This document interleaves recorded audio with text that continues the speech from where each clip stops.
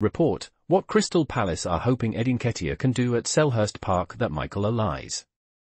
Crystal Palace did not directly replace Michael Olise, but instead signed right-footed attackers like Eddie Nketiah. Palace hopes Nketiah's speed and ability to run behind defences will bring new qualities to the team. Nketiah, clocked at 36.2 km per hour, is expected to add a different dynamic, complementing players like Daichi, Kamada, and Ismaila Sarr. This varied attack strategy aims to help Palace cope without Olise in the 2024-25 campaign. Please subscribe to my channel.